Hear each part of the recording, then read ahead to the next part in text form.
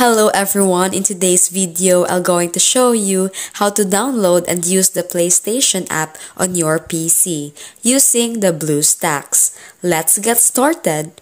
First, open your web browser and search for BlueStacks.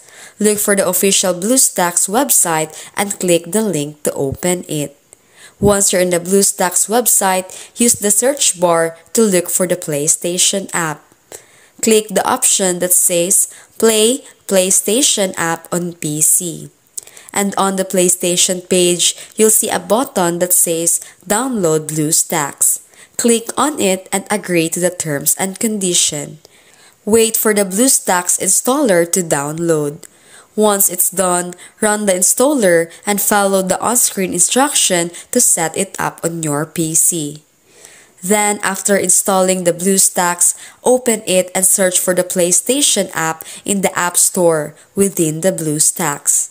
Download and install the app and you're ready to go.